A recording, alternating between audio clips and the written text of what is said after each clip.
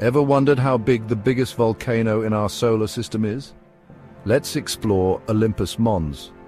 Olympus Mons is the largest volcano in the entire solar system.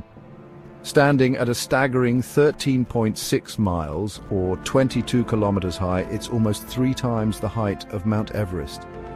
But it's not just tall, folks. This colossal volcano spreads out over 370 miles or 600 kilometers wide. That's about the size of the entire state of Arizona, but wait, there's more. Olympus Mons has a caldera or volcanic crater at its summit that's 50 miles or 80 kilometers across. Just imagine the view.